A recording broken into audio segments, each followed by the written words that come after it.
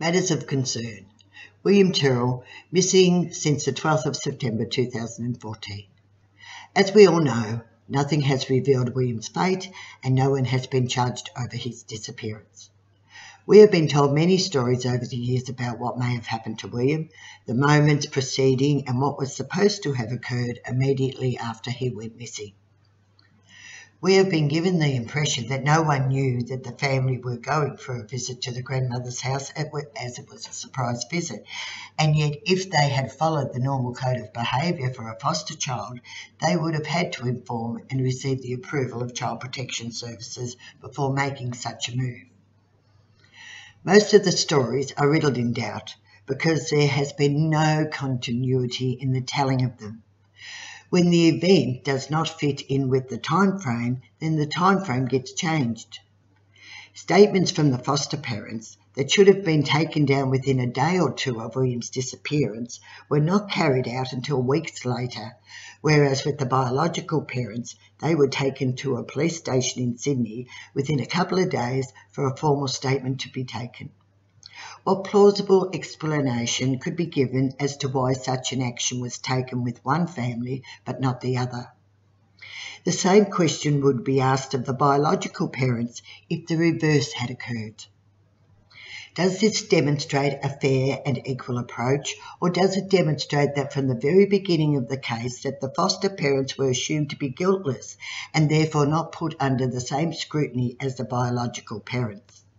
Or could it have played out in this way because the police were not simply dealing with the foster parents as individuals, as in the case of the biological parents, but that they were answerable to Child Protection Services for every move they made?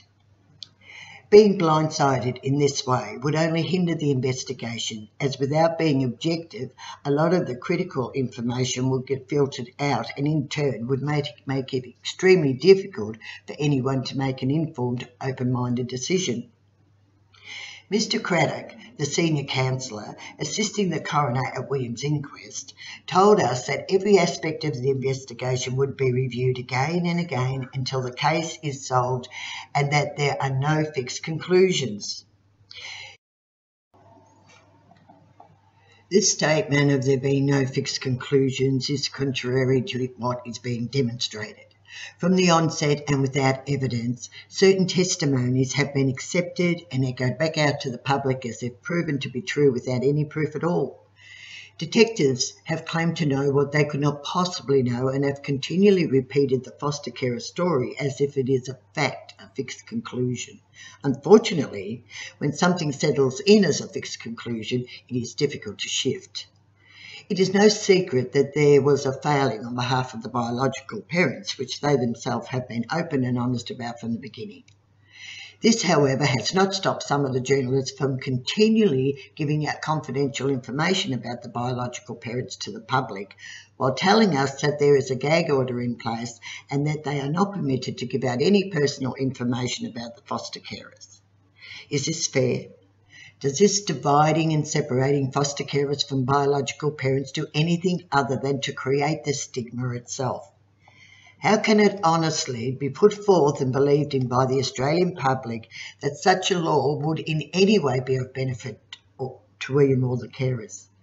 Unless, of course, like a blanket of invisibility, it was being used to render the wearers invisible.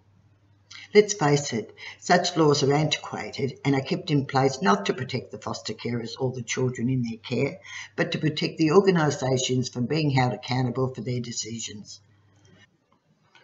Who are these foster parents? Do they have any past records? Have they ever had any prior issues with the police or taken recreational drugs? Has there ever been any mental issues or concerns? I ask these questions because the answers to these confidential questions are continually being put forth about the biological parents, because there is no suppression order in place to protect them. On almost every podcast, these so-called journalists continue to repeat the failings of the biological parents over and over again. You know it's coming when they say, oh, let's go back to before William was put into the care of the foster parents. That way, they create a protective boundary around themselves to not upset the powers that control the way the case is run, as they dance timidly around the real issues in question. This is misleading and reeks of deception. There is no gag order in place when they are delivering a glowing reference about the foster parents, but where it does come into play is when doubt meets honesty, and honesty is not the preferred position to take. The point is, why continually go back to when William wasn't missing and repeat the failings of the biological parents? Does this do anything to further the case? Who is supplying all this confidential information to the journalist for publication? And why would the journalist be gagged when it comes to the foster parents, although give out the most personal and confidential information about the biological parents without a second thought? Where are the laws to protect the biological parents from continually being subjected to this type of rant? What makes this situation even more insane is that you have some of these journalists actually claiming that the unfortunate ones are the foster carers, while they themselves are rubbing salt into the wounds of the biological parents. Oh my, what a crazy world we live in. Let's not lose sight that William did not go missing while in the biological parents' care, so why not set the focus on finding out what may have happened to him, even if it means that we have to also scrutinise the foster carers to do so? What do we have when the given result or outcome is without any evidence to support the fixed conclusion? All we have is a set of beliefs that are not supported in any way, shape or form by anything but a controlled opposition. When there is no fixed conclusion, then statements such as William went missing from his foster grandmother's house in Kendal would read as it is alleged or it is claimed that William went missing from his foster grandmother's house in Kendal. Why then is it put to the public as if it's a fact, a set conclusion, rather than a possibility that may or may not have happened and therefore needs further investigation? Where is the proof that William ever made it to Kendal? Up until now, it has been hearsay and a photo of William in a Spider-Man outfit, a photo that has obviously been tampered with. The timestamp discrepancy is just one point of contention when it comes to the photograph. Many others have been pointed out, and an important factor to remember is that even though the Spider-Man photo was said to have been taken only moments before William went missing, this was not the photo or image on the camera's SD card that was initially handed over to identify William by. A lingering question remains. If the electronic gadgets were all handed over to the police for investigation purposes, as we were told, then wouldn't the police already have been in possession of the camera that contained the photo of William in his Spider-Man's outfit? And yet we are told that the foster mother had forgotten having taken the photo of William and handed it over 2 or 3 days later. Many questions have been asked by many people about the photo of William in his Spider-Man's outfit, and I would like to share some with you in the hope that these may be addressed when the inquest resumes in March 2020. Number 1. Has William been superimposed onto another photograph, making him look like he is on the deck that day? Number 2. Why is William in a flimsy Spider-Man outfit and without shoes on, while the foster grandmother and William's sister appear all rugged up in warm clothing? Number 3. Why do reports put forward that William looks happy in the photo where he is dressed in the Spider-Man's costume when it is blatantly obvious that he does not? These questions and many more keep surfacing as the public begins to look more deeply into the case. We are told that William and his sister were picked up early from daycare on the 11th of September 2014. Where is the evidence to support this statement? Were the children signed out by one or both foster carers? And what was the exact time that this took place? Were statements ever taken from the daycare workers? These and many other questions have yet to be examined at the inquest. According to reports, there was footage of William and his sister with the foster carers caught on camera at McDonald's in Raymond Terrace, New South Wales, which could hardly be denied if it showed up on the McDonald's camera footage. But how can this be verified if the footage isn't shown? This important footage was not shown at the inquest. Such important evidence would be a perfect way to be able to identify William by if such footage was shared with the public. Why not pixelate the foster carers and William's sister's face out and show us the last known live sighting of William?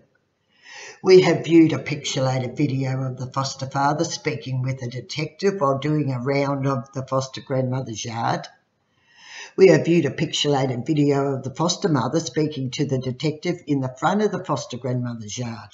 We have seen and heard both foster parents share their story on numerous occasions, although it does get a little confusing while being told by the journalist that the foster carers are not permitted to speak out.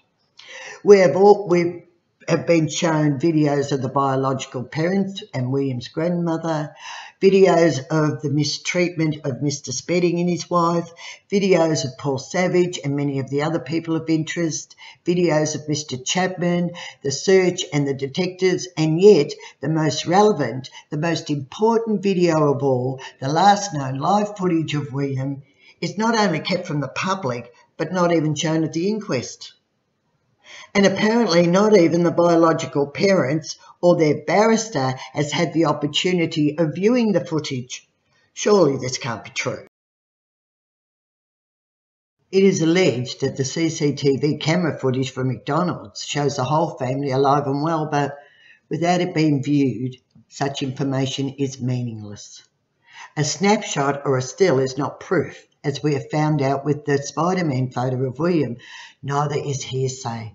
Someone supposedly has the evidence in the form of an action video which places William at McDonald's, then why not show it? Was he happy? How was William's demeanour? How does the image compare with the Spider-Man photo that we were shown? This case has become so lost in deception, false claims and innuendos that no amount of claiming it has been verified can be taken seriously without the actual evidence to prove it.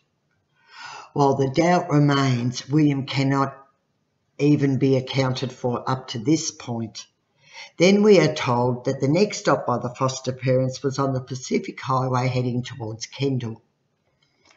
According to the foster parents, they stopped again after leaving McDonald's about 5 to 7 minutes down the road to put pull-ups on the children. It was a dark area, no one else was about. They stopped for only 5 minutes and then continued. What proof do we have that this happened? Was the area ever searched? Has this story ever been confirmed? At about 9 p.m, it is alleged that they arrived at the grandmother's house, but is there any evidence that proves that this was the actual time of arrival? Evidence is the key here. What supports the assertion? Has direct proof been provided, and if so, does it reveal whether the proposed suggestion is true or valid? When you draw a conclusion from what you heard without any evidence to support the claims and then allege such claims to be facts, it's not very convincing. Take, for example, some of the well-known instances that have helped shape the way in which this case has been viewed.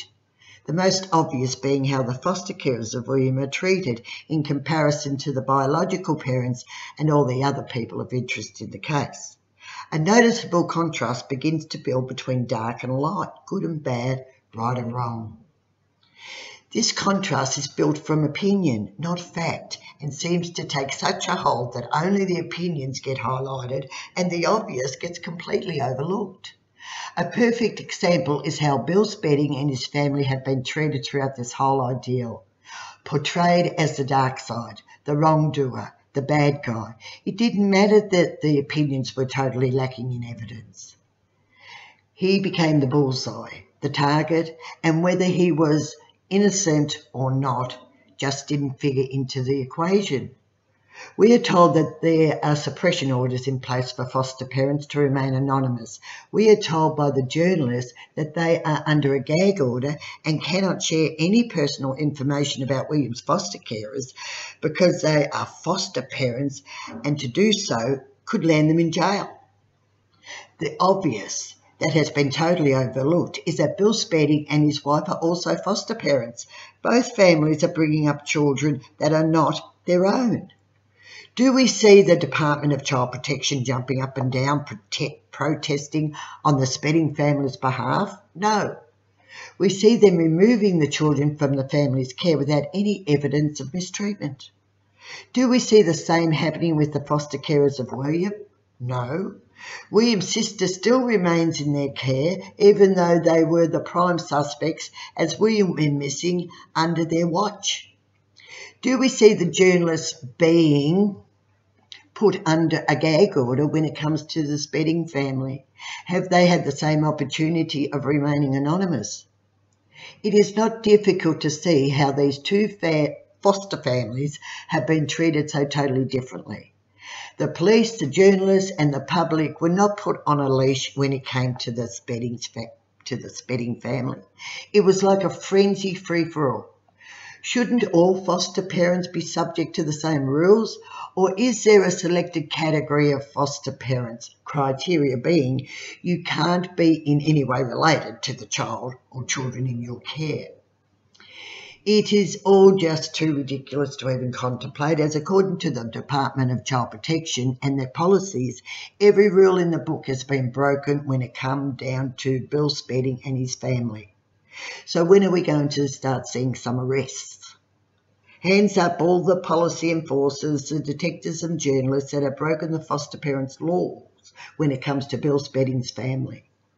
We know who you are, and you all have a lot of explaining to do. Never underestimate the public's ability to see through such a charade. Take a clown. The disguise may hide what the individual looks like, but the contradictions that come from the clown's mouth are not hidden. Where is the evidence to support what the foster carers have claimed? This question would be asked of every suspect, so why not ask it of William's foster carers? Show us the evidence of the CCTV footage at McDonald's. Show us the evidence that William made it to Kendall. Show us the evidence that he arrived at about 9 p.m. on the evening of the 11th of September 2014. Show us the evidence of the two cars that were supposedly parked in Bennerin Drive the following morning for at least 2 to 2.5 hours. Show us the evidence that a third car pulled into the neighbour's driveway and drove back past the foster grandmother's house, where in the initial telling of the story, the occupant was not seen, and then in the next telling of the story, he was described as driving with intention, exchanging suspicious glances. Show us the evidence you have of the semi-trailer on Batard Creek Road. Show us the evidence of the search into the bush, where the foster mother thought she may have heard a child scream. Show us how the foster mother could have made 3 trips to Batard Creek Road within an impossible time frame. First trip apparently to the bushy area of Batard Creek Road, where she thought she heard a child scream. Second trip to the driving school, where she came across a semi-trailer and driver. And third trip with the neighbour. Show us anything that amounts to evidence to prove all 3 of these trips actually happened, and if they did, then the time of William's disappearance and the foster father's arrival home from Lakewood would have to change again. All we have are claims that don't fit into any time frames given, and yet they have been repeated so often that they begin appearing to be fixed conclusions. So, Mr. Craddock, in line with your own statement of there being no fixed conclusions, all these stories can be eliminated as yet not proven, which takes us back even prior to McDonald's. Let's look again. The foster carers, William and his sister, were seen leaving McDonald's. Obviously, the time would be logged as part of the evidence. They travelled along the Pacific Highway, and not too far down the road, it is alleged that they stopped to put pull-ups on the children. Was this information given freely by the foster carers, or was it prompted? By prompted, I mean, was there some evidence that placed them in that spot and an explanation was needed to coincide with that evidence? Explanation being, we stopped to put pull-ups on the children, or was this information given without any prompting at all? Is there any camera footage along the way of William that placed his arrival in Kendall at the time that was given? If not, it cannot be claimed with any certainty and therefore is inconclusive. Let's assume for a moment that William made it to Kendall and we begin to look for the evidence that can place him there. What do we have? Firstly, a sniffer dog that picked up no scent of William. The foster mother tells us there were at least 3 suspicious cars. All 3 were suspected according to her. They left her feeling uncomfortable, and she questioned why the initial 2 were loitering about, because never in the whole time her parents had lived in Kendall had cars parked on that road. If I was reading a novel at this point, I would have figured out that the occupants of these cars were obviously up to no good and would be waiting in anticipation of what's to follow. Then a 3rd car appears on the scene, where we are told the occupant is not visible, and then we get given a lavish description of what the driver looked like. My suspicion begins to rise. I sit scratching my head trying to figure out what is going on here. This case is beginning to read like a novel, but unfortunately it's not. Unlike fiction that is made up in storytelling, the truth doesn't change. It is there for everyone to see, just out of sight until the veil of deception gets lifted. My apologies to the coroner for adding to your already heavy workload. You may need to expand on the time you have set aside for the upcoming inquest in March, as getting to the bottom of this case is not going to be an easy one. Kind regards, Jan.